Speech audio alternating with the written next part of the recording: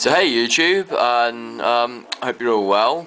Just thought I'd make a video about this website, Internet Eyes, the apparent instant crime stopper.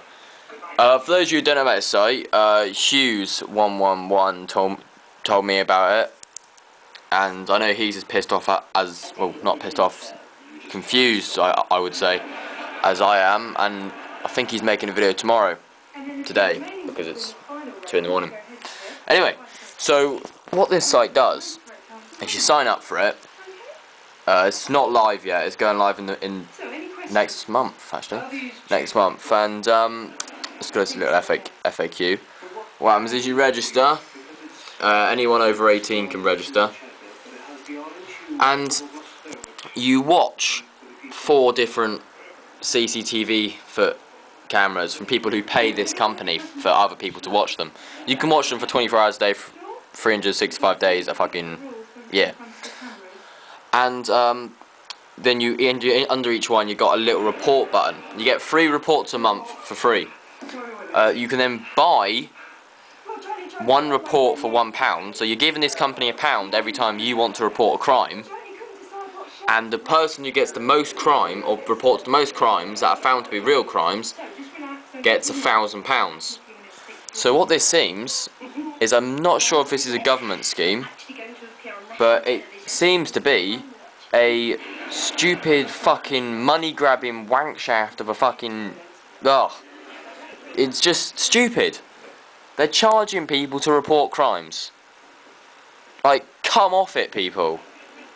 Why is this isn't even a good idea? Why do you need a PayPal email address? So we can reward you. No, so you can take the money off of us when we want to report a crime. Though I have signed up for it because I want to see what it's like, and I plan to text message the person who owns the company 3 times a month at random times of the day. But that's because I'm a bastard. So I just wanted to have your opinions on it. Do you think this is wrong? Do you think it's right? For anyone who wants to check the site, it's www.interneteyes.co.uk. And just tell me what you think of it, because personally I think it's a heap of shit. And you got, I don't know, a housewife watching 4 cameras trying to win. It's basically, they're raffling crime and charging us to take part. Now, to me, that's absolute bollocks. That should not be done.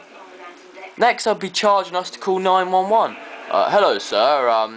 So you'd like an ambulance? Could I please take your credit card number? So yeah, and your 3-digit security code. Or that'd be £560 for the initial call. Plus ambulance fuel comes to 80 quid. So yeah, you see what I'm coming from? It's a crock of shit.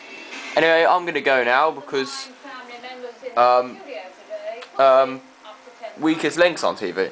That's not actually the Weakest Link, it's My Family, but it's the show that's on the Weakest Link. Anyway, see you later, guys.